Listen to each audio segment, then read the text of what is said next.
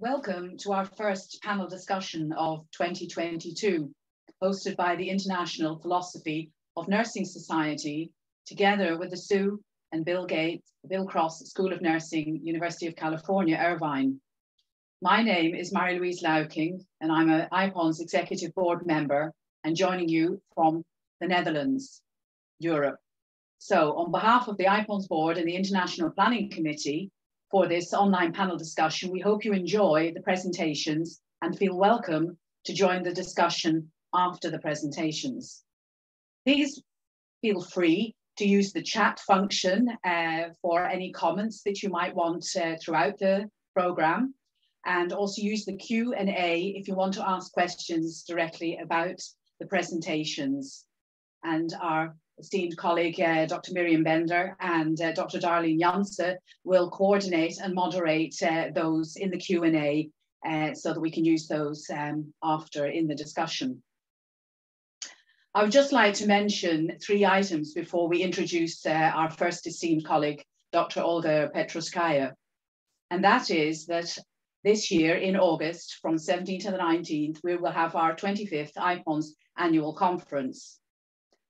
And I think what's most important is our closing date for abstracts is coming up shortly on the 30th of March. And more information is found on our IPONS website. So our IPONS website is just ipons.online. And thirdly, just to check us out on the Twitter, and we'll be using the hashtag IPONSpanel. So our handle is IPONS Society in case any of you haven't seen us on Twitter yet.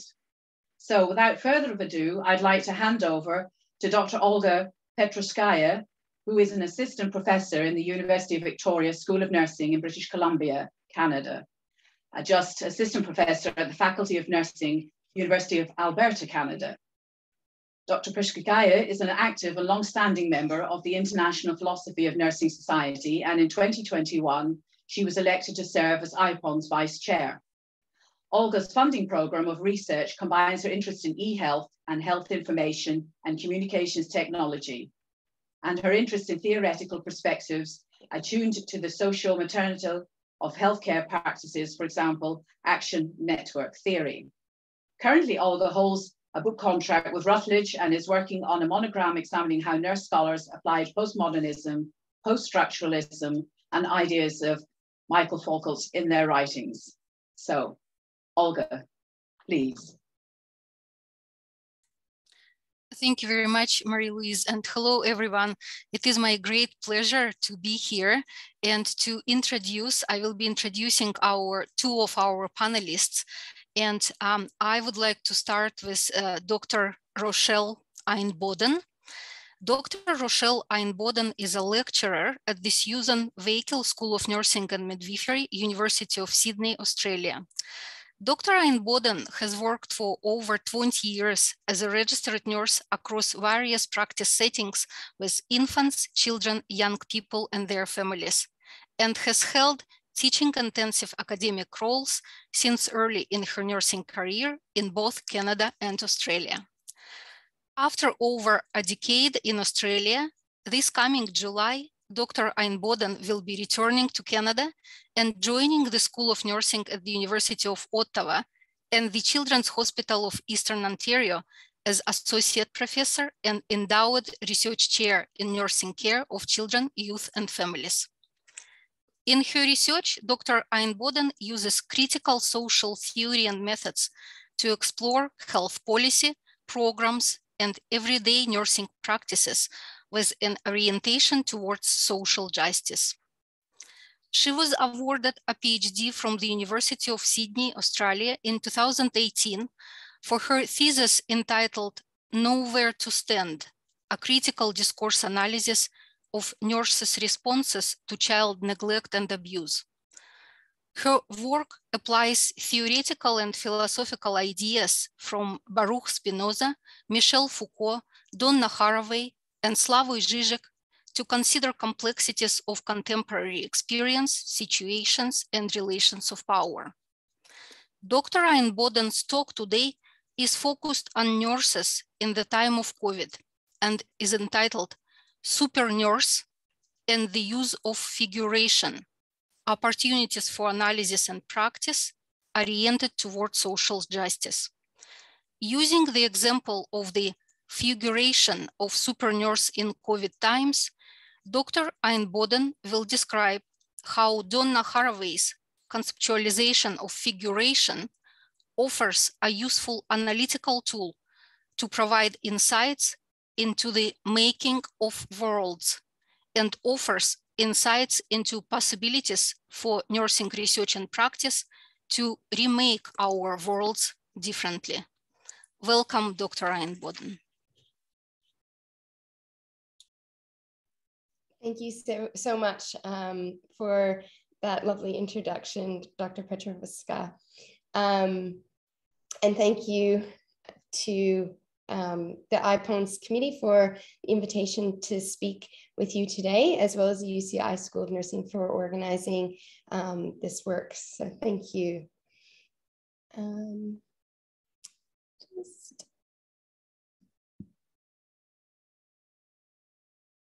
Can you see my screen okay? Not yet. Not yet, okay.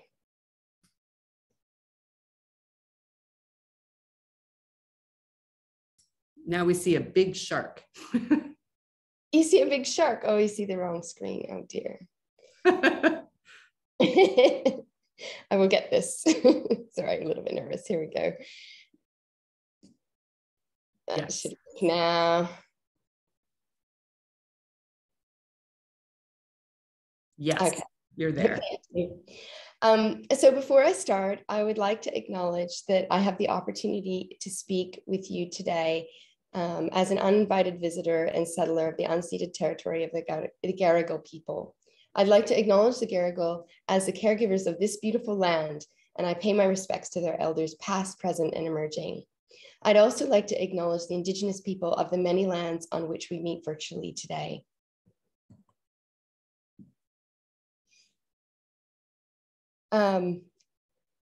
I'd like to start with a little disclaimer, mostly because I'm a bit nervous.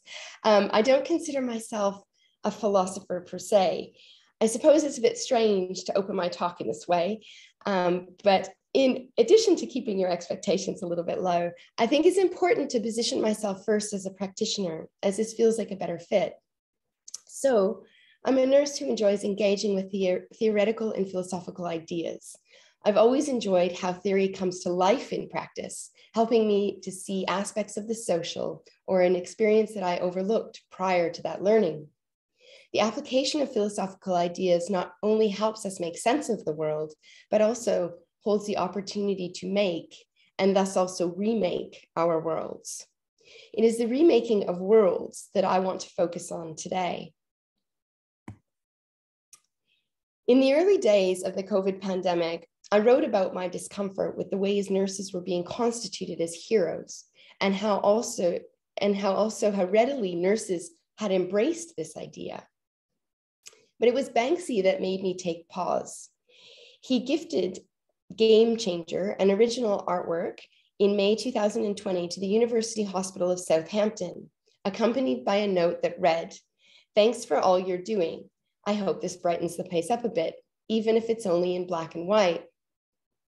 Goldstein in 2020 describes Game Changer as a surprisingly earnest and generous tribute to the workers of the United Kingdom's National Health Service, and somewhat of an anomaly to Banksy's usual style of social critique and political commentary.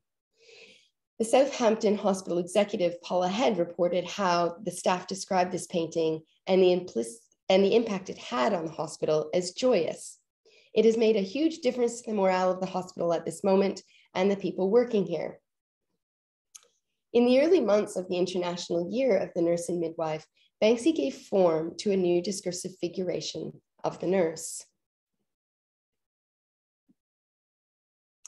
Here she is. While contemporary, Super Nurse's uniform is one of wartime nurses, conjuring notions of duty and honor. She's dressed modestly, she's brave, she's got sensible shoes, and she can fly. I hope you can see in the picture here that she's protected by two masks, a theatrical mask and a surgical mask.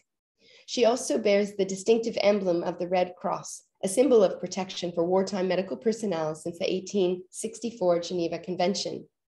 Like other superheroes, her identity is concealed behind her masks and her cape. I find Super Nurse very appealing, yet at the same time, she makes me uncomfortable. My discomfort made me think more about the discursive rupture or signal. Why is Super Nurse so appealing? And would Banksy offer a surprisingly earnest gift devoid of social critique? I decided to take a closer look at the figuration of Super Nurse. To do this, I used Donna Haraway's figurations as an analytical tool. It was Claudia Castaneda's work that introduced me to Donna Haraway's ideas of figurations. Castaneda applied these ideas to identify discursive relations of power and their effects on children's bodies. Because the materiality of children's bodies is emphasized, these relations are shrouded by naturalisms and discourses of biology, making them more difficult to see and address. Materiality mixes with discourse and representation onto the actual bodies of any or all children in the process of figuration. The child is an absent or non-agential subject position, and due to its material fluidity is especially malleable, and thus, as Castaneda would argue, a valuable figure appropriated as a means to various social, cultural, and political ends. For example, Castaneda describes how in the discourses of development, the child often appears indirectly in the more generic form of human development. The child figure embodies human development implicitly, and in these senses doesn't necessarily exist as a body in and for itself. And thus, it presupposes the existence of a developing child body from which the adult human is made. Children are largely missing in self-representation, and dominant ideologies constitute children's worth within their potentiality rather than their actuality, aligned with neoliberal understandings of human capital. In this way, then, the child is overdetermined. Representations of the child are everywhere, often showing up as adult desires in accordance with our own fantasies and social anxieties, past memories, present relationships, and our hopes for the future, as well as hopes for those who will save the planet from generations of adult irresponsibility. The eclipsing of actual children by the figuration of the child is the type of oppression that runs deeply into our identities, our intimate relationships, and across our relations with others. According to Donna Haraway, figurations are produced by the melding of material and semiotic elements of meaning making. In this way, then, we can see how figuration is a relation between semiotic and material, including practices and entailing universes of knowledge, practice, and power. Castaneda explains how the concept of figuration makes it possible to describe in detail the processes by which a concept or entity is given a particular form, how it is figured in ways that speak to the making of worlds. To use figuration as a descriptive tool is to unpack the domains of practice and significance that are built into each figure. A figure, from this point of view, is simultaneously material and semiotic effect of specific practices. Understood as figures, furthermore, particular categories of existence can also be considered in terms of their uses, what they body forth in turn. Figuration is thus understood here to incorporate a double force, a constitutive effect, and generative circulation. When I became interested in studying nursing responses to child neglect and abuse, I was drawn to critical discourse analysis because it offers the opportunity to produce knowledge as a resource for shaping equitable health and social practices. Unlike traditional objectivist approaches, CDA supports a research agenda that has a specific interest in and orientation towards social justice.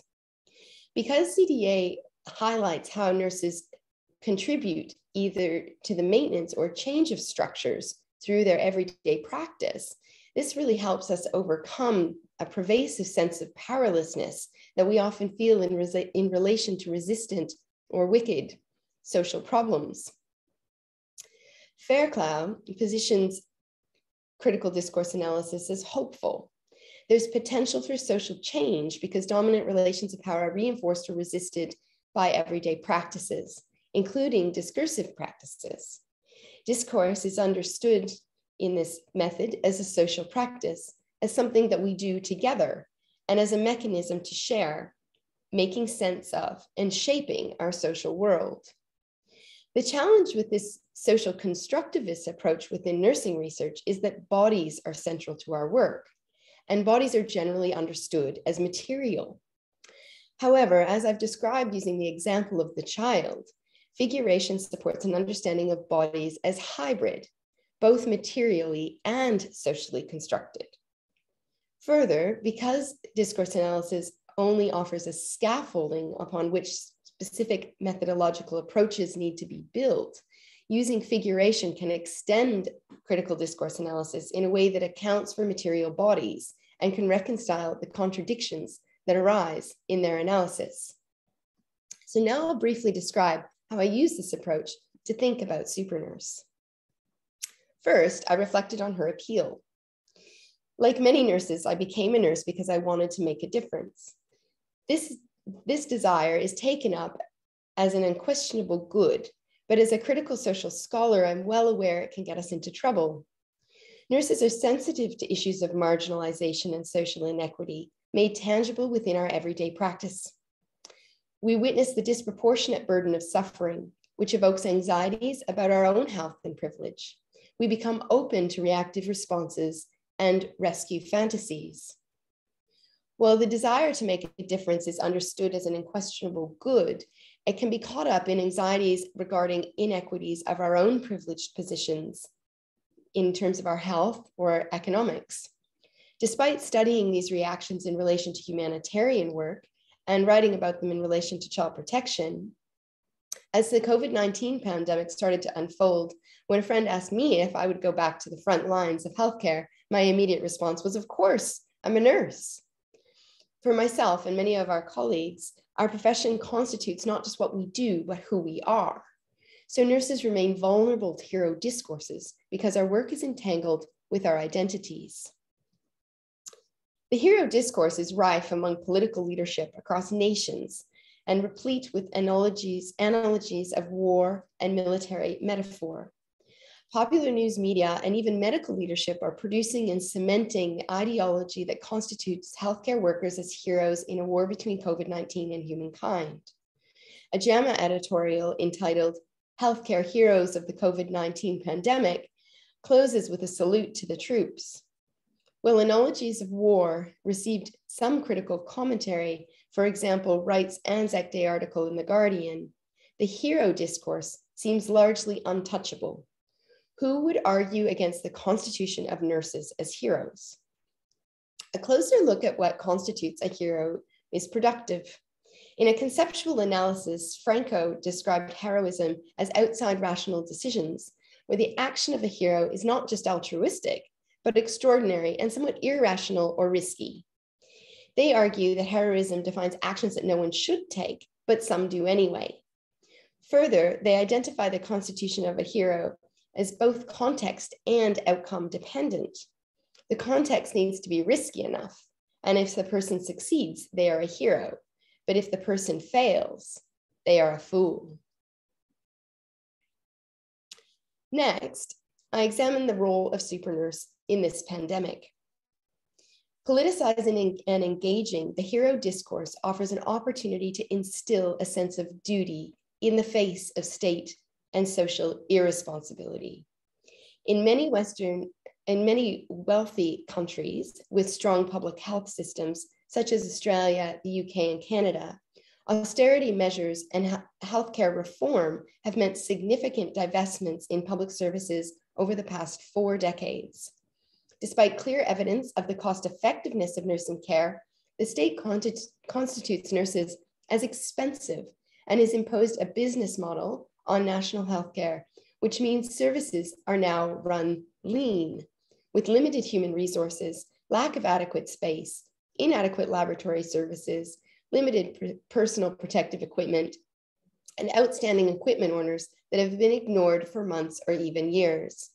These conditions were impossible to rectify in a scramble amidst an international health crisis. In Australia, the erosion of investment in nursing education is particularly acute, and the public health system is continuously being eroded by privatization and a lack of federal investment into nursing. While we have isolated and thus lagged behind the world in our experience of COVID, we are now facing intensified calls for surge workforce. Licenses are being reinstated and students called to work prior to completion of their training. Supernurse increases social expectations for nurses to tolerate risks in their workplaces and silences nurses who consider speaking out about systemic issues and conditions of their work. She also requires that nurses shake off the traumas they witness in the course of their work, removing opportunities for them to process these experiences. What we see across Australia and likely across the world is a mass attrition to nursing. The conditions of work have created a hemorrhaging. In New South Wales specifically, fueled by a premier who reassures the public that the healthcare system is coping, nurses are taking strike action to address the refusal of government to support safe staffing ratios and insulting pay raises offers. Currently, 1% was offered, which is much less than inflation. I'll just share with you a very small snippet of this video that was published on the 15th of February this year. I think it's really hard for the community to grasp just what we're dealing with at the moment when we've got our leaders, our parliamentary leaders that are telling everybody that the hospital system is coping, that everything's okay, where today, when we were standing outside Parliament House, we've heard stories of pregnant women coming into hospitals and being left in a room for 8, 10, 12 hours because there isn't a bed available for them. There's not a birthing suite available for them.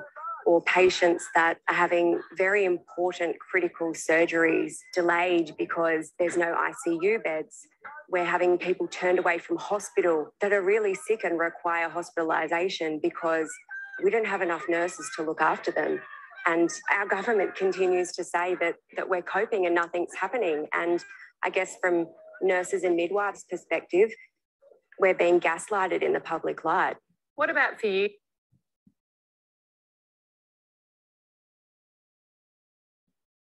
All right. So that was, oops, okay.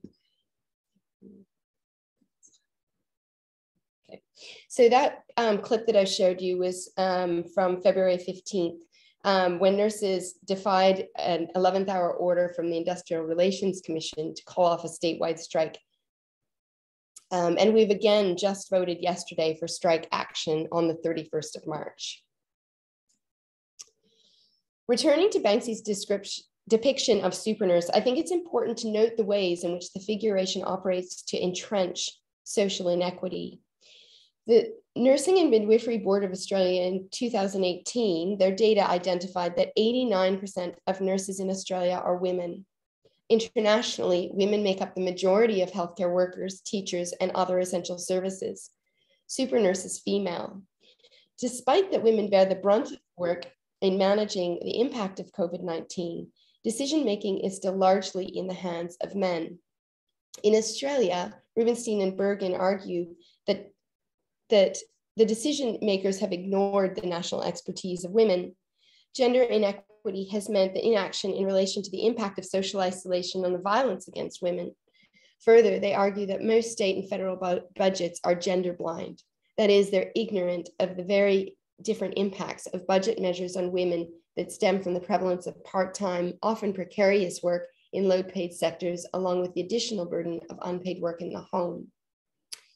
And I can't help but note too that supernurse is wearing a white theatrical mask, but her skin color looks darker. The nursing workforce in Australia is also supported by a large proportion of skilled migrants, many of whom are women of color. Is supernurse a woman of color? Possibly. Public and political responses to COVID have reproduced neoliberal rationales about what bodies matter. Ironically, the young nurses challenging the power of the supernurse figuration illustrate what Franco identifies as the true power and perhaps the final measure of success of a social hero.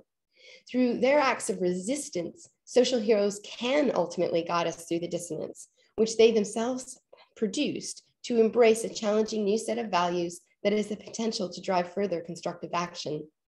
There is hopefulness here. The analysis of the figuration allows us a way out of its oppressive grasp. By exploring and challenging figurations, we're able to shift relations of power and remake our worlds through alternative discourses and practices. This can be done by increasing public awareness and demanding open, collaborative discussions between healthcare professionals, governments, and public. And as Upshur and Nelson mentioned in 2008, as they describe, by drawing on principles of solidarity, reciprocity, and wise stewardship. Our society and its leaders have chosen supernurse as the favorite toy of the day. I suggest that she serves as a temporary distraction for fears and anxieties that have become more acute within the context of COVID's powerful lesson. Our health is deeply connected to that of others, animals, and the earth. The already overflowing waste bin remains poised in the background. Maybe Banksy has not veered too far from his usual sharp social critique and political commentary, after all. Thank you for listening.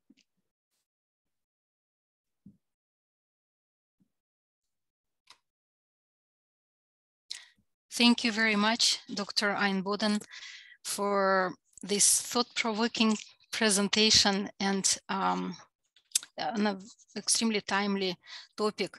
I'm looking forward to our Q&A period following all three presentations to further explore some questions related to your presentation. Thank you again.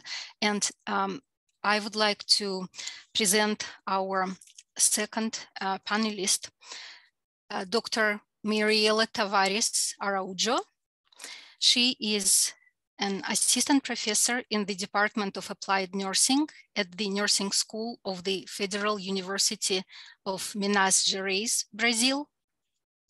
Also, for the last 7 years, Dr. Tavares Araujo is a professor at the graduate programs in nursing, and more recently in the professional master's degree in health services management at the Federal University of Minas Gerais. She is a collaborator on the Technical Committee of Nursing Workload and Staffing Requirements at the Regional Nursing Council of Minas Gerais. Dr. Tavares Araujo completed her PhD and master's degrees in Brazil with the focus on management in nursing and health services, and held a doctoral internship at the University of Alberta, Canada. She also received a postgraduate specialization in trauma, emergency, and intensive care by Facultad de Ciências Médicas de Minas Gerais. Dr. Tavares Araujo is a member of the following research and scholarly groups: the Nursing Administration Research Group, the Study Group on Health and Nursing Practices, and the International Philosophy of Nursing Society. Her research is focused on everyday nursing practice and nursing workload, elderly caregivers, and clinical and corporate governance in healthcare. Today, Dr. Tavares Araujo will be speaking about nursing practice in the intensive care unit. As far as I know, Dr. Tavares Araujo's past work was informed by Davina Allen's writings on invisible nurses' work, and I'm wondering if there will be relation to that body of work. And the title of Dr. Tavares Araujo's presentation today is Nursing Work in Brazil, Daily Practice and Work Measured in Intensive Care. Welcome.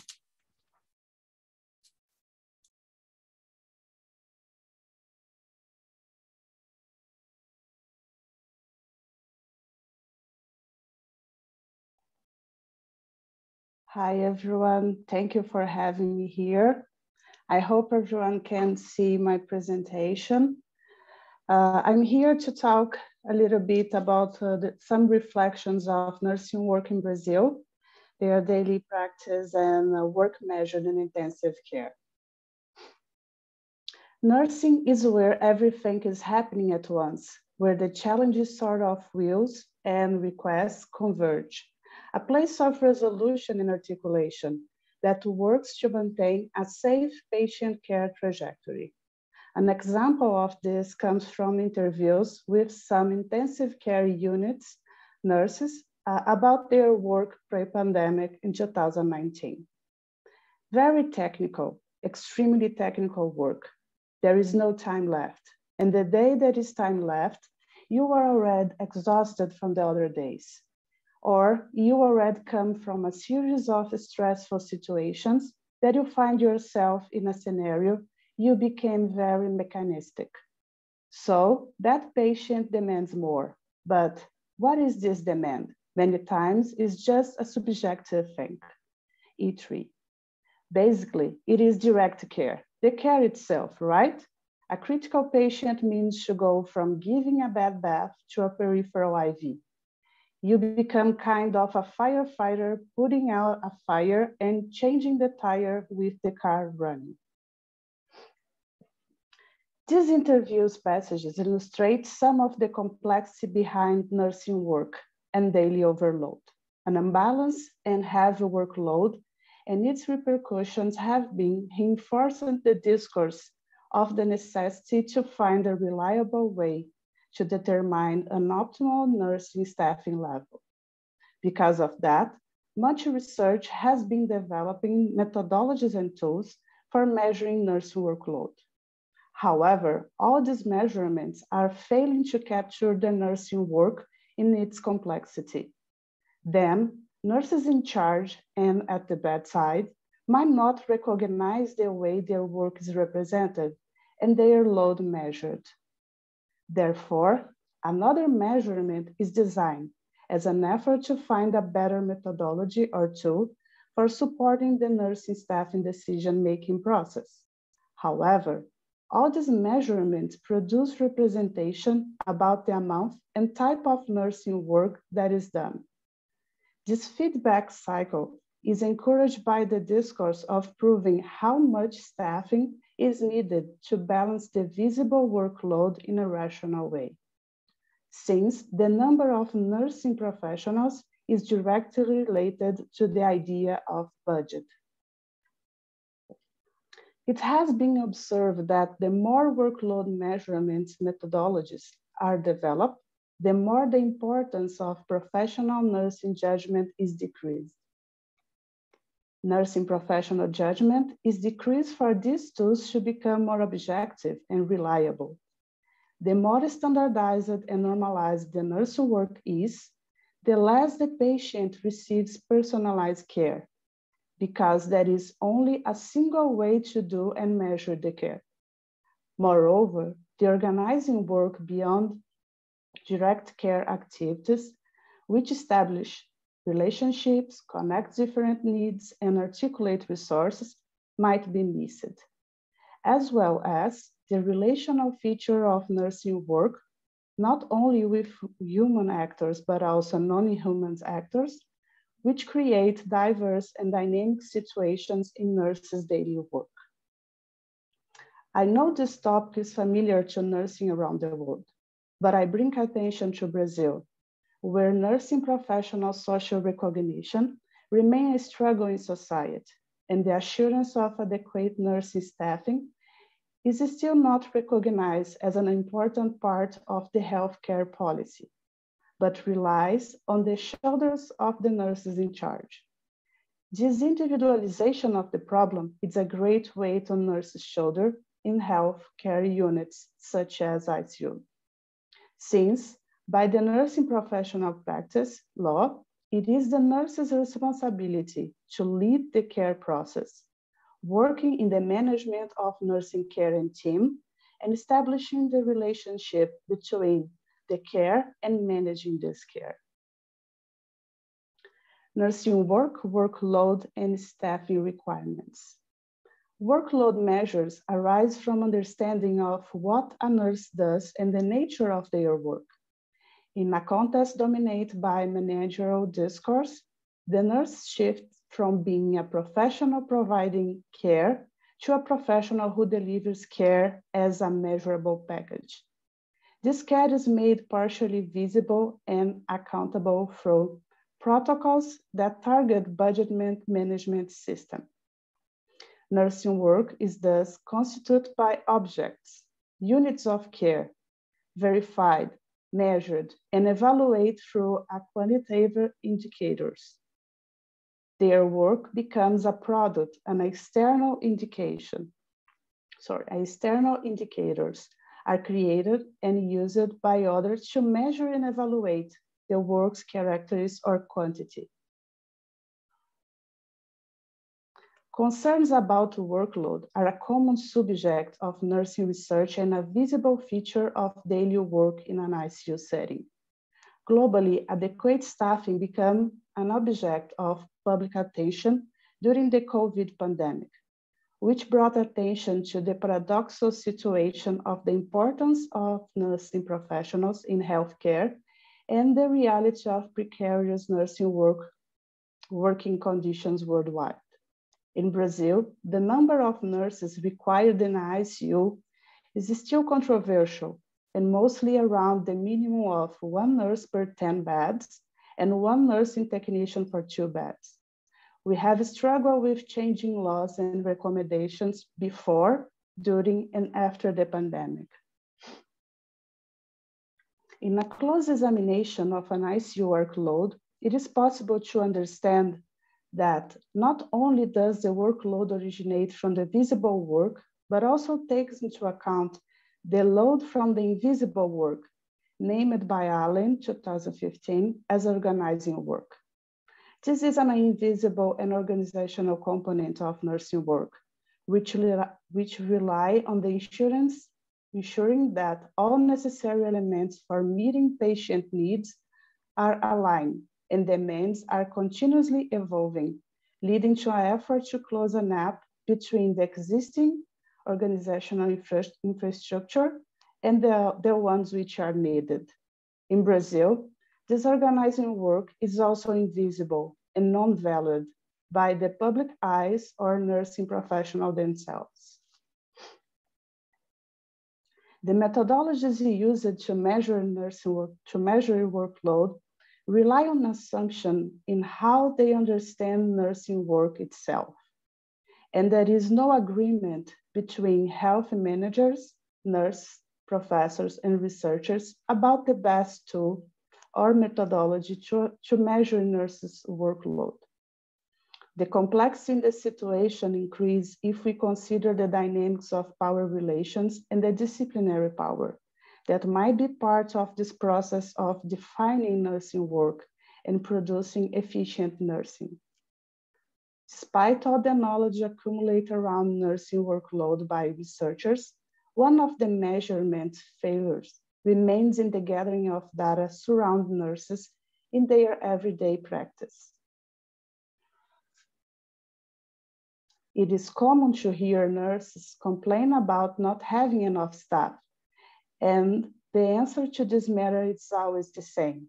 They need to measure their workload properly and have data to prove their workload level, and more recently, the patient risk to their managers.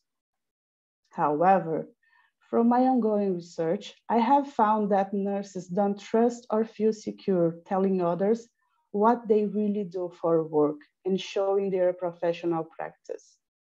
When reporting their workload, nurses are often private in their performance of care and the way they measure their workload. They often find barriers to accurate reporting, and this measurement is not prioritized. The time required continues to be an issue when completing the workload measurement tools, as it increased the paperwork, similarly to the need for training about the tool or methodology.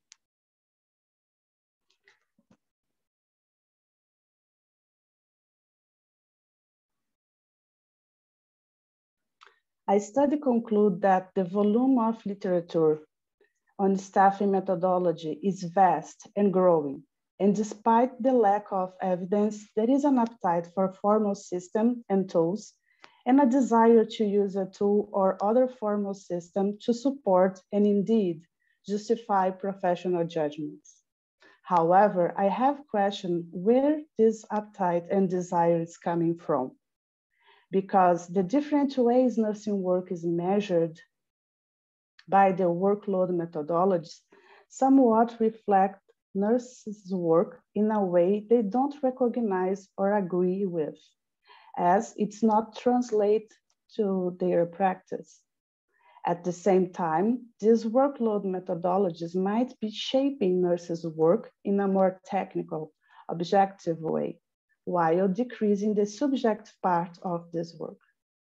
It's possible that nurses are concerned about how the workload reporting will reflect upon their care, as the way their care is private to the profession and can become public when reported.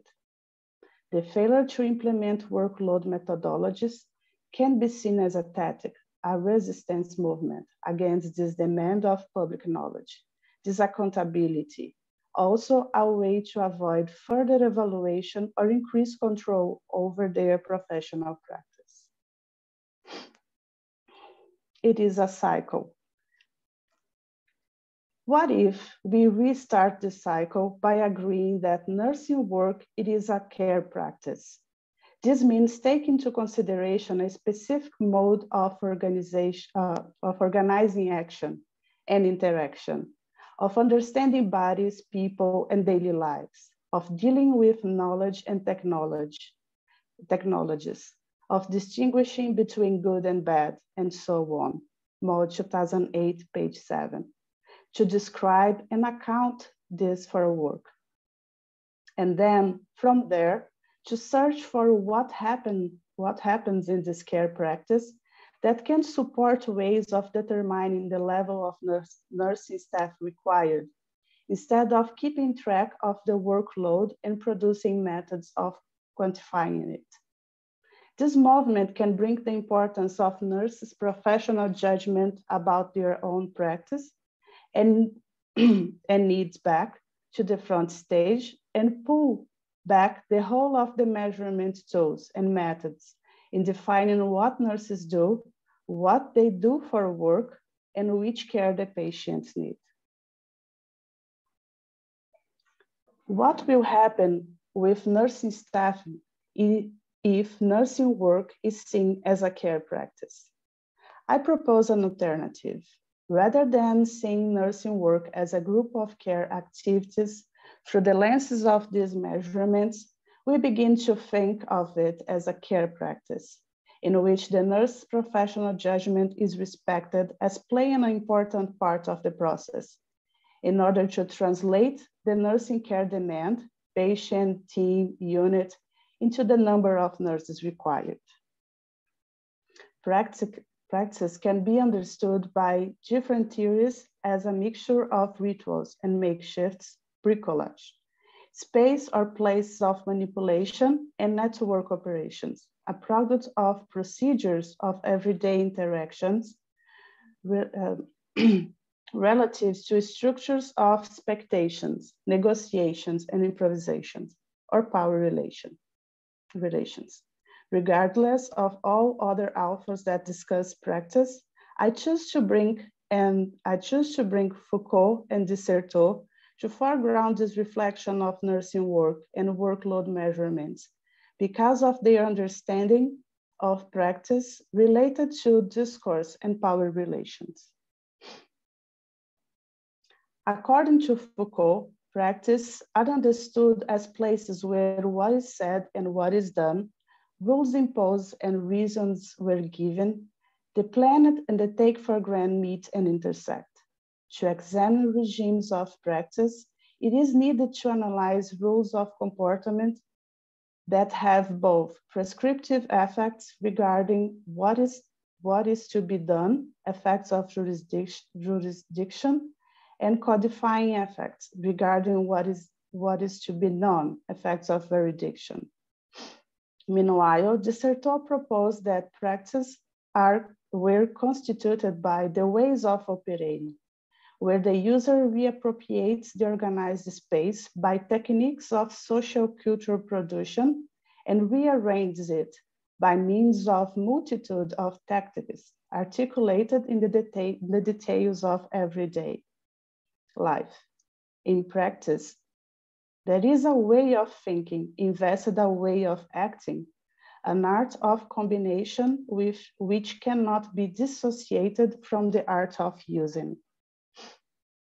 Both authors were concerned with the detection of the micro-relation of power in the discourse of social practice that is created and sustained in practice in everyday scenarios.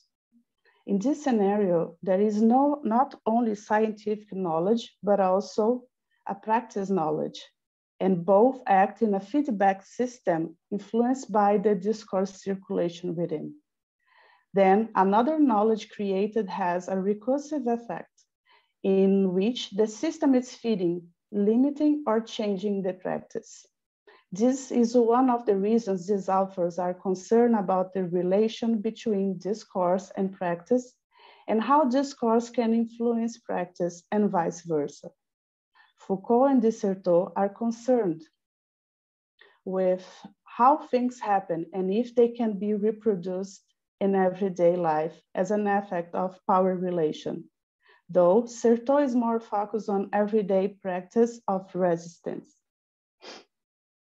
In this way, to assume nursing work is a care practice means to assume the dimension of meaning ascribed to it by different actors who interact in the places where the practice occurs.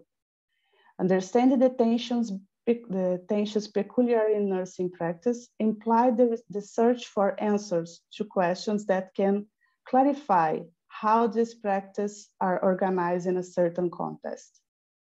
For this, we must consider that knowledge is inseparable from practice and is also an inseparable element that constitutes rules, discourse, and doings.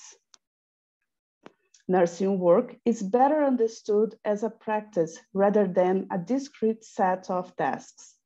And in practice theory, the discrete activities that comprise a practice are less important than the patterns of connection which hold a practice together. Knowledge and power come together in practice in everyday work. Knowledge and power comes together in practice, which means in order to understand nursing practice in everyday work, it is necessary to understand their nursing knowledge behind their choices and those being constructed as care practice. These are filled with the combined objectivities and subjectivities of nursing professionals, patients, and other professionals in the setting, as well as the environment. A research group led by Professor Davina Allen has been developing the Trajectory Complexity Assessment Tool, which it is an evidence-based tool to support nurses' professional judgment in assessing and measuring the volume and complexity of the organizational components of patient care. It is based on 11 factors known by their impact on the workload of care trajectory, assessed on patient level of complexity by nurses. These factors are health status, care needs, care team, psychological, cognitive, legal, financial, resource, intervention and procedures, and transfer of care. In a collaborative work, we did a study for cultural translation and validation of this tool to Brazilian Portuguese language. And in the first phase, most of the judges who were nurses, expert nurses, experienced nurses, asked how it would work without other validated tools to support their professional judgments about the track factors. There is a technical discourse in which objective technical knowledge is advantageous and subjective experiential knowledge is reduced. This movement is clear when it's observed within the development of nursing workload measurements. A nurse professional judgment about their load of work is reduced and silent to achieve the most reliable tool with less bias. These tools measure nursing work mostly objectively, while an important part of nursing work is denied for being not measurable in a quantitative way. Meanwhile, nurses do not fully incorporate the workload measurement in their everyday work as a work tool. They know there is an order in nursing practice, a standard and a prescribed setting of nursing activities, but there is also a rupture or a gray space between this routinely established practice and where other needs appear. This is where organizational work is needed. In this space between the prescribed and the real everyday work. There demands that nurses do their work as a practice while documenting that could not fit in this measurement. In this space is orphanate data that create a disconnection between the number of nursing professionals and how it's impacting the nursing patient ratio, recognizing only the most visible elements of nursing practice, make the work itself and the nurses more susceptible to control and managerial influences. What seems to be a simple task, measuring nurse workload in ICU in Brazil, utilizing the nursing staff methodology and validate tools like Nursing Activity Score, NAS, it is not that simple in everyday practice. We may need to step back in the search to define how many nurses are needed based on workload measurements, and instead rethink how nurses is happening. Theories of practice offer a novel way to discuss nursing work and capture the complexity of it. Further research is needed to examine nurse work measurements within this framework of understanding. Here is the reference I use in this presentation. And I would like to thank my colleagues that helped me to get all this writing and this presentation together. Also, I'd like to thank you everyone that is here. And sorry if I speak too fast. Thank you very much, Dr. Tavares Araujo. You did not speak too fast at all. It was perfect pacing, I would say. And thank you for shedding light on nurses' invisible work and for offering ways forward with better appreciation of nurses' work with using tools you discussed. I would like at this point to introduce Pamela Grace, a long-standing member of IPONS and former vice chair of IPONS, and then Pamela will introduce our third panelist. So Dr. Pamela Grace is an experienced critical care nurse and primary care nurse practitioner and emerita professor at Boston College in the United States. Her doctorate is in philosophy with a concentration in medical ethics. Dr. Grace's scholarly endeavors include nursing ethics, moral decision-making, justice in healthcare, and advocacy. Thank you very much, Olga. I didn't know I was going to get, I don't have a whole lot to do in this, but thank you for that lovely introduction. And thank you for the two presenters beforehand. And I'm already seeing themes that cut across your presentations. And I would just like to say at this time, because as I was listening to people, my mind did go to the Ukraine and our nurse colleagues in the Ukraine, and just the fact that we need to be perhaps bearing witness to what they're going through at this time. So I just wanted to acknowledge that before I go on and introduce a very good colleague of mine and someone whose work I've followed for quite a while, Dr. María Elisa Moreno Fergusson. She is well, we have written stuff together, but she is from Colombia. And her doctoral degree is in nursing science. And she's written extensively on those kind of topics, and also has been instrumental in getting a PhD program started in her University of La Sabana University in Colombia.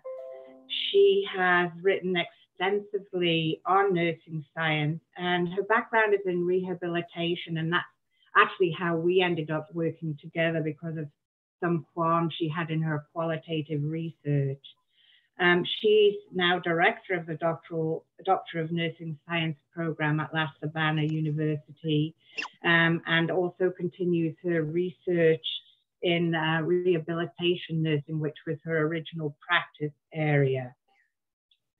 There's so many things one could say about her, but I'll actually let her have time for her talk instead of saying more. But her presentation today is going to be on philosophical assumptions and ethical principles to cope with moral distress. So I would like, look forward to listening. María Elisa, can you, are you there? Yes, I am here. I think the camera is not working. I'm sorry. Thank you. Good afternoon to everybody. For me, it's an honor to be with you, and thank you for this invitation. This is thanks to all the organizers and Dr. Grace for this introduction. This is a view of the University of La Sabana in Colombia, South America. As you can see, it's a beautiful and inspiring campus. All of you are very welcome to visit us. I will talk about the philosophical and ethical principles to guide clinical and research practice. My English is not so good, so you're going to see many, many letters in the slides. The purpose of this presentation is to analyze the importance of the philosophical assumptions and ethical principles that underlie nursing discipline as valuable tools to guide practice and help nurses to have an empathetic understanding of the patient situation and bring a humanized care while prevent their moral distress. I am going to talk about nursing as a human science, experiencing moral distress related with research and practice, and coping with moral distress. So, nursing is a human science, relying on scientific and philosophical assumptions. As a human science, nursing is concerned with understanding the person as a whole being, who is identified by patterns and who has an experience that impacts the meaning they attach to the conditions they are living. Facing the existential crisis of patients and their families is a complex and frequent experience for nurses. As nurses, in our different roles, we must give the best of ourselves to help the patients and their relatives to cope with the situation they are experiencing and to promote their healing and well-being. Humanization, as practiced by nurses, is an unconditional and responsible acceptance of the human being as a holistic being. Humanized care is characterized by nurses' interest in identifying the needs of individuals and their families, in understanding the meaning of the situation they are living, in knowing their previous experiences, their culture, their beliefs and values. Therefore, humanization is the axis of nursing care. It contributes to the well-being of patients and their families and helps them cope with the difficulties they are experiencing while generating feelings of satisfaction and empowerment in nurses. Nursing practice is full of satisfaction, in which the nurse feels fulfilled attending the needs of her patients. There are happy moments, such as the birth of a child and the successful outcome of the treatment. But for nurses in their different roles as caregivers, as researchers, or as teachers, facing the existential crisis of their patients and their families is a complex and frequent experience in their practice. In some cases, this experience creates ethical dilemmas and causes moral distress.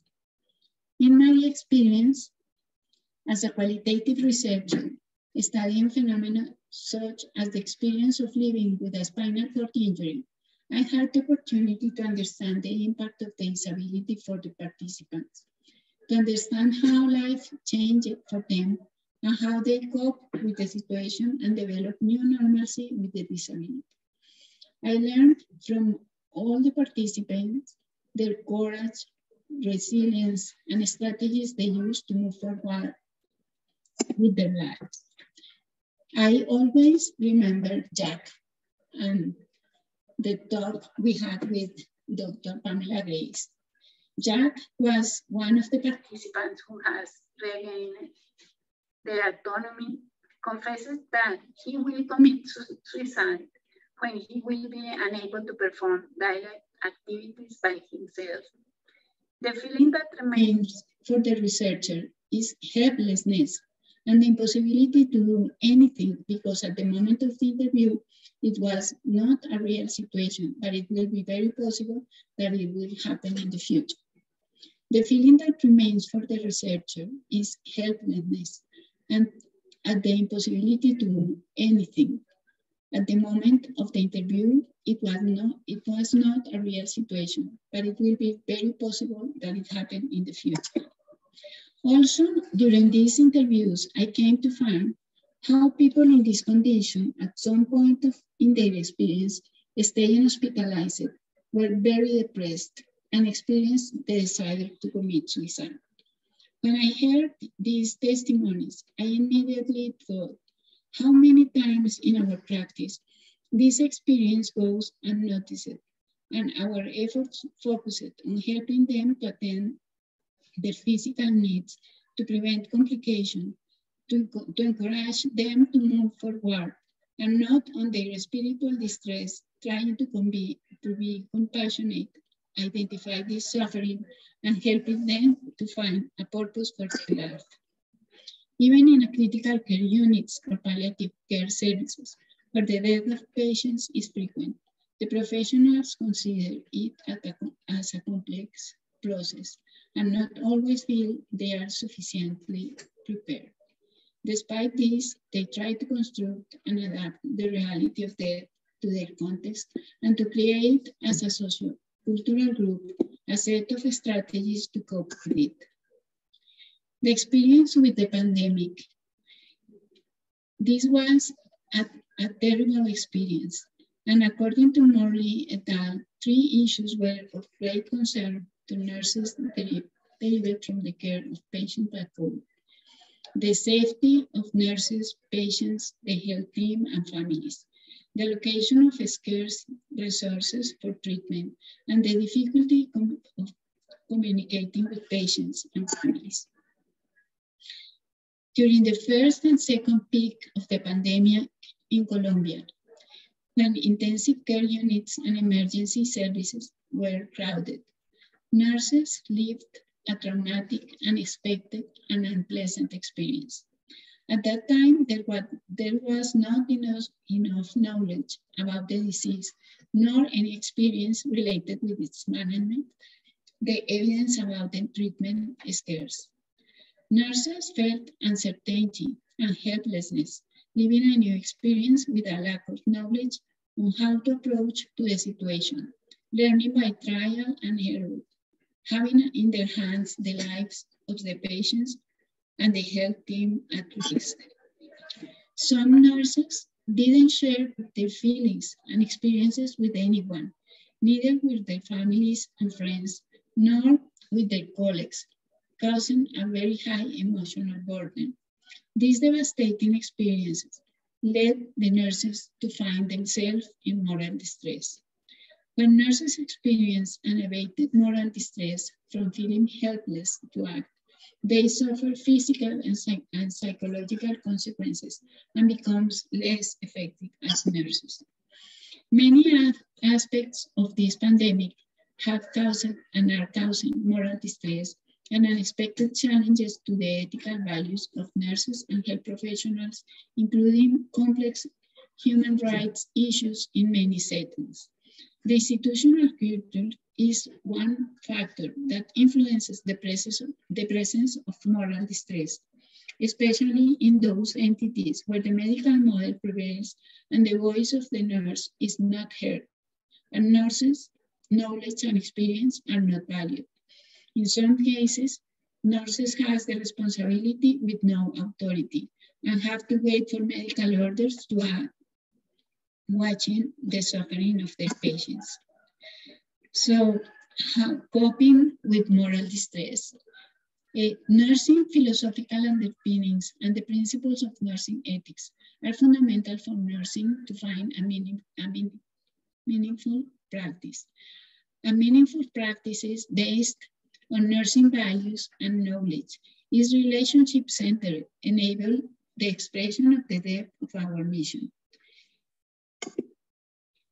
Nursing has its own vision about human beings that are characterized by wholeness, complexity, and consciousness. Everyone has its own vision about his, her health condition based on each one's experience, so nurses must establish a deep interaction with them to understand their needs and prescribe a nursing care to attend to. So nurses must develop an ethical competence and must know that all actions related to nursing practice have an ethical responsibility. Nurses need a solid and structural ethical education and be clear about the philosophical underpinnings of nursing discipline to cope with moral distress. Ethical competence is a complex and constantly evolving iterative process that has different components, dynamic and interconnected with each other. These components are ethical knowledge as a combination of philosophical, theoretical, and practical knowledge, taking into account the context and people involved. Ethical sensibility, or the ability imbued by compassion to recognize an ethical problem and interpret the reactions and feelings of patients and families and identify their needs. Ethical reflection as an iterative reflexive process, a way of thinking that helps to clarify our beliefs and thoughts and take into account different alternatives when analyzing ethical problems. Ethical decision-making is the process of choosing to perform a reasonable and responsible selection of action in the face of a series of alternatives. Ethical action is a specific form of act based on a deep knowledge of people, their context, and condition of vulnerability. An ethical behavior is an attitude of respect, solidarity, and compassion for others, which reflects the embodiment of knowledge and reflection of the ethical principles on which it is based. So there are many strategies for acquiring ethical competence. This is in our School of Nursing and Rehabilitation in Colombia. The students, we think that ethical and disciplinary education is a process that must begin during the first semester of the career. Our students learn in the first semester, start to learn about the history and nursing theory development, and they also learn about the focus of the discipline and our contribution to the health of the population. The curriculum of nursing programs for undergraduate to doctoral programs has a great strength in epistemology, in humanities, philosophy, and bioethics, whose contents are deepened and as the students advance in the process of learning. Some strategies that we use are role modeling. The professor must be a model for the students, and then analysis of videos, literature, case studies to deep in ethical knowledge and ethical reflection. Analysis of cases representing ethical dilemmas where students must participate in ethical decision making with the students from other disciplines, and also take advantage of the personal knowledge and values of the students to teach nursing ethics. So, as one of my colleagues said, the main principle of the ethical competence is that you must be a good person to be a good professional. So, as a conclusion, deepening nurses' knowledge in the philosophical underpinnings of the nursing discipline and about ethical dilemmas is essential to increase their self-confidence and facilitate decision-making for care. Fostering teamwork and communication among professionals ensures respect and committing to achieving common goals. Thank you very much. Thank you very much, María Elisa Moreno Fergusson. That was also a very good presentation, and again ties together a lot of the themes in the other presentations, and I think we're going to have a very good conversation. And at this point, I'm going to hand it over to Dr. Darlene Jansen and Dr. Miriam Bender to facilitate the question and answer session. Thank you, Pamela. And maybe everybody, if everybody would like to turn their videos back on, so we have all the panelists visible. Great.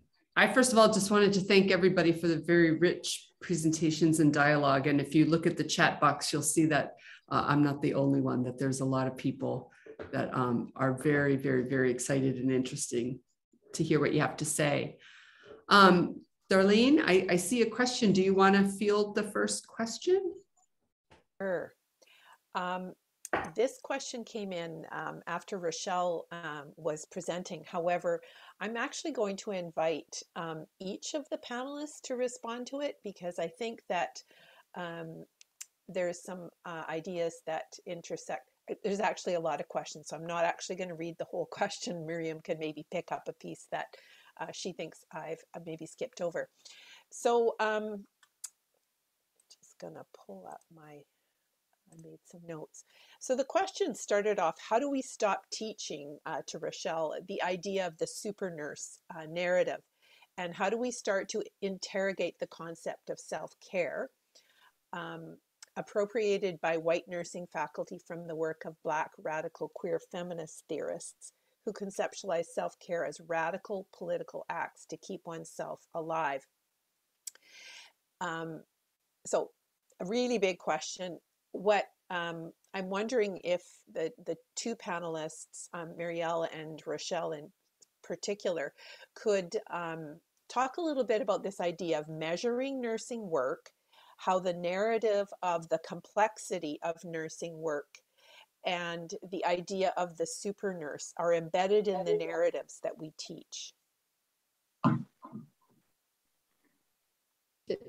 I'd be happy to start off. Thank you. Thank you for the question. I see it's from Ruth and from Darlene. I think it's a great question because it kind of strikes at the culture of the nursing profession a little bit. And I can give you a very concrete example. And from my presentation, you know that I do theory from examples. So. A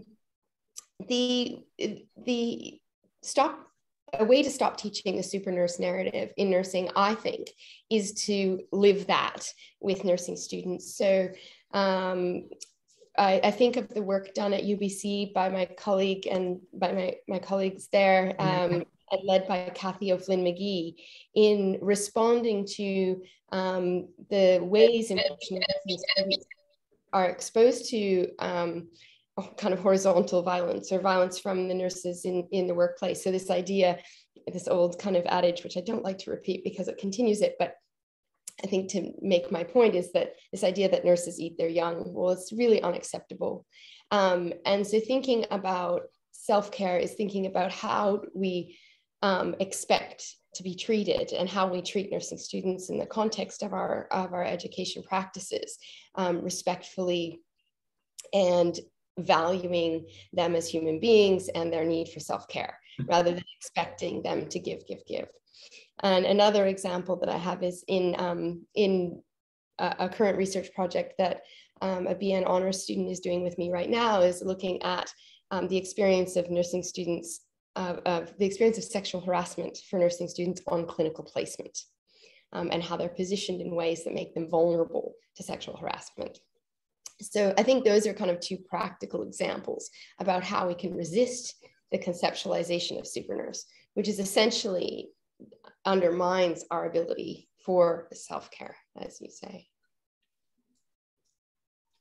Thank you, Rochelle. And about measurement, it is something that I discuss with my students in the final year because they take like their last term at nursing school, doing just their practical internship in some hospital units.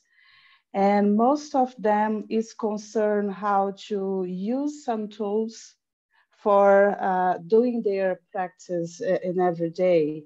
And it's like, especially in ICU, where we have the nursing activities score, the DNS, as considered international, well-known as a tool to recognize, a tool to measure the workload.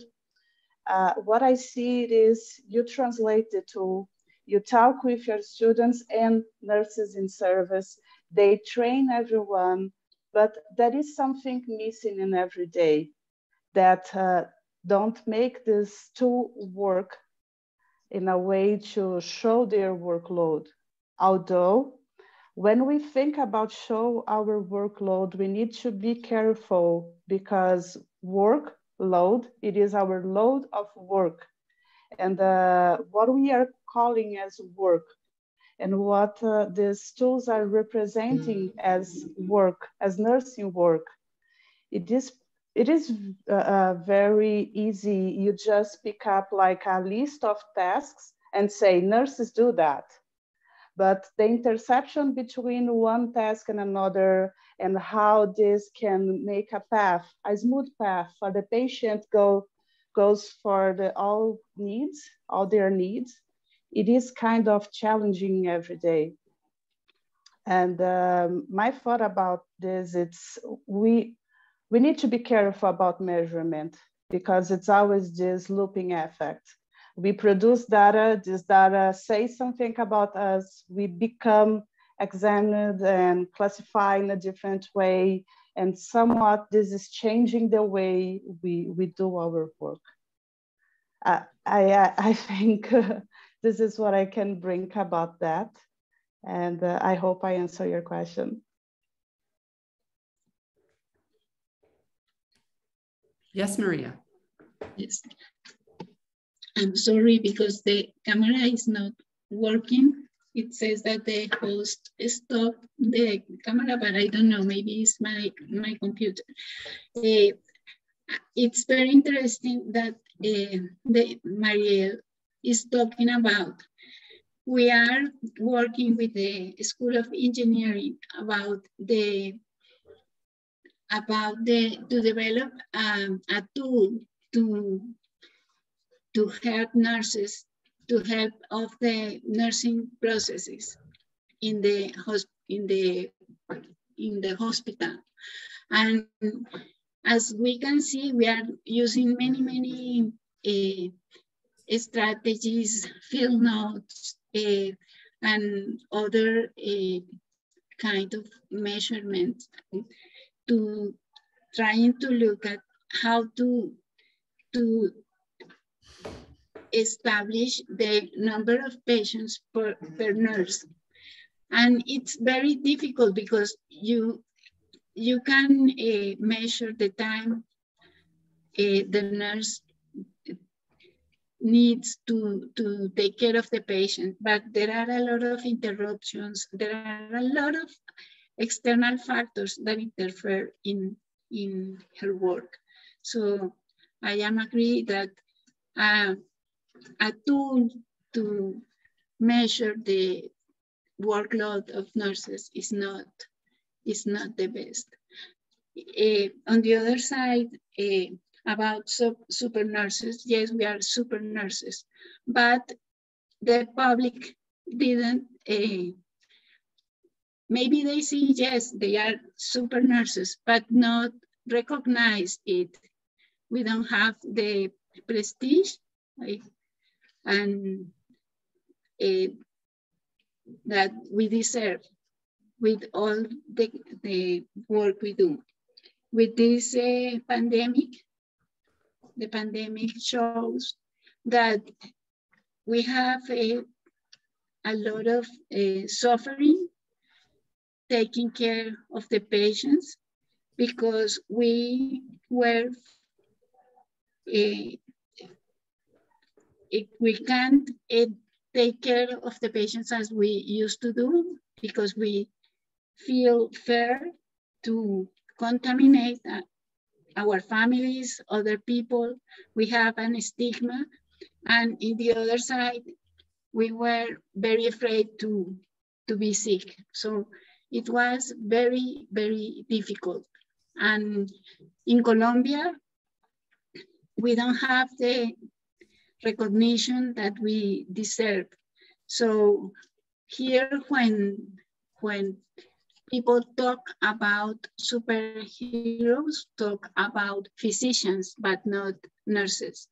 And the nurses are in front of the patient. Thank you.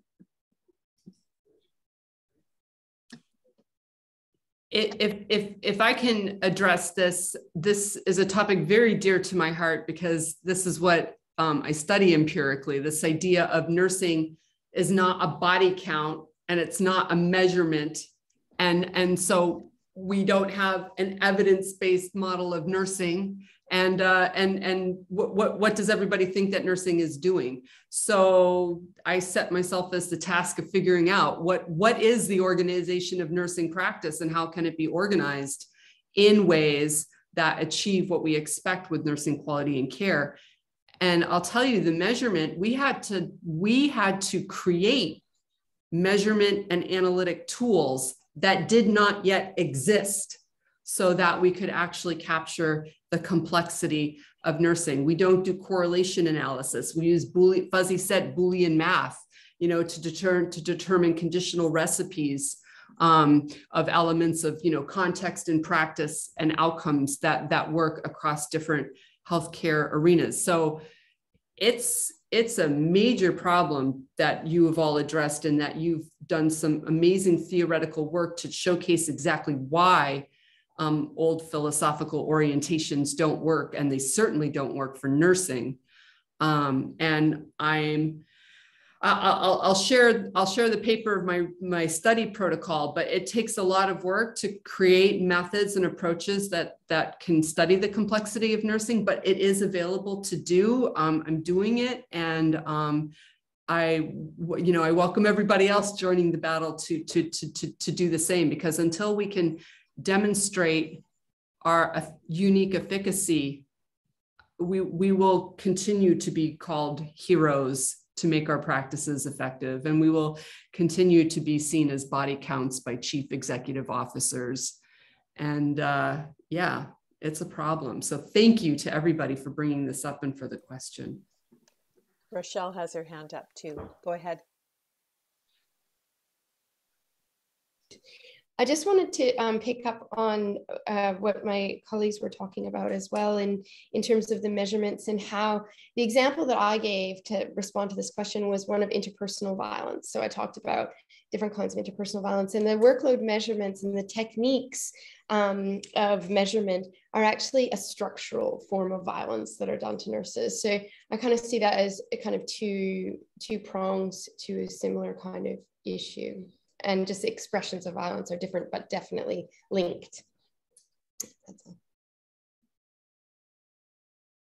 So we only have a few minutes left. I'm wondering, did any of the panelists have anything else to address related to either the question or the question of measurement in nursing before we bring it back to Catherine?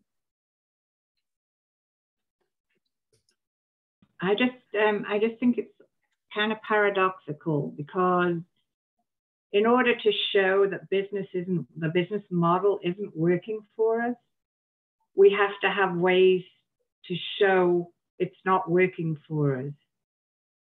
But to do that, we have to use their methods, maybe, or maybe there's alternatives. I actually think the socio-political activity to inform the public about what we can and cannot do and what they're expecting of us is one way to go.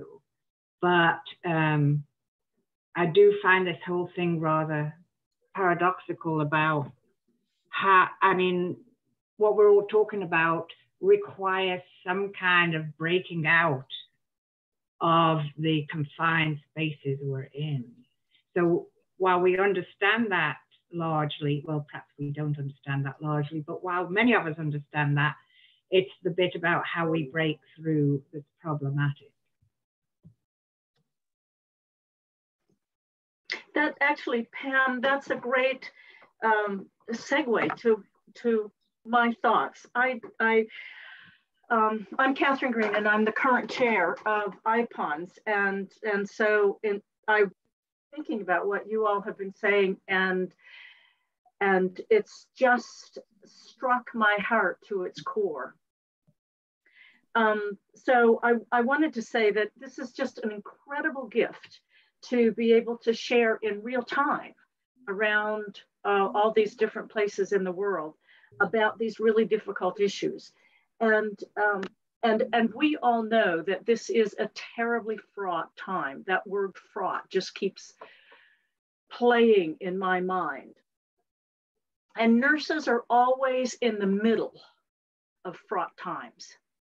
We're always doing, caught in the difficulties of, let's see here, how did I put it? I liked how I wrote it down. That we have to take care of things. So we're in the middle of a pandemic. We're in a world that is now haunted by war. And I doubt that anybody from Ukraine is listening in, because they're too busy to be able to even think about philosophy at this point. And I think all nurses in all situations are caught in this business model, what a friend of mine used to call the commodification of nursing, a business model where nurses we're doing work. And even that word bothers me. When I was in graduate school in philosophy, I worked every weekend in the ICU. And so on Friday afternoon, there was always a little party, and I would go to the little party, and one of the advisors would always say, "Okay, well, Catherine, you're off to the mines tomorrow, huh?" And it just felt so awful, because what the person was saying to me was I was just off to do work, not necessarily to think or to care or to love. And so I think that what you're talking about now, what we've been talking about in this conversation, is how we break away from it, as Pam said. Well, the problem, and Rochelle put this perfectly when she began, because she says, I'm not a philosopher. Well, Aristotle would be applauding, because philosophy begins in reality. It starts with reality. And so what we're doing, what you all are doing, I'm just watching it, are looking at the reality that nurses are involved in around the world today, and trying to think about how to understand that reality first, and then to begin to respond to it.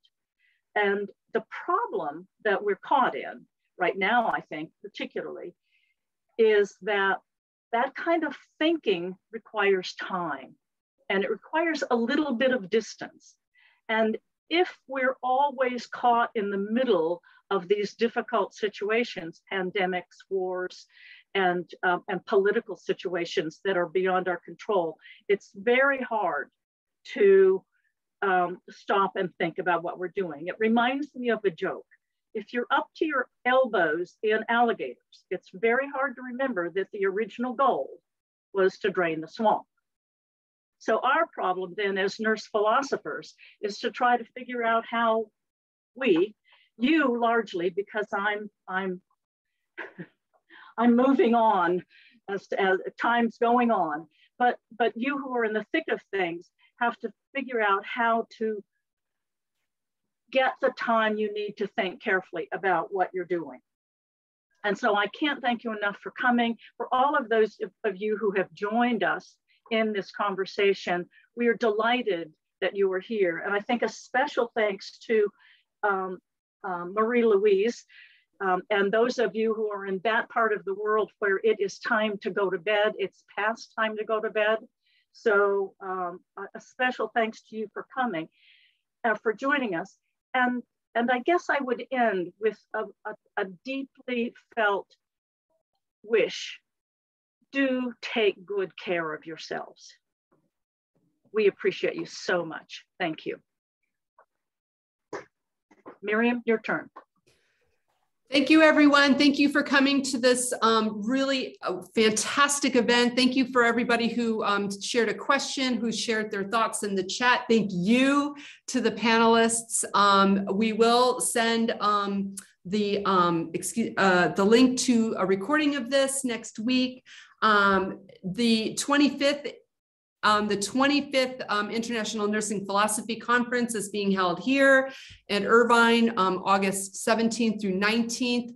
I am just now going to share with you the URL link.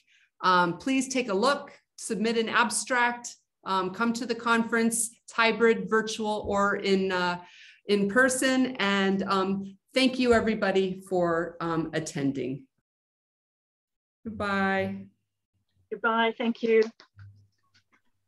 Goodbye. Thank you very much. Thank you all. You did a great job. I am just so impressed. Thank you so much. Thank you.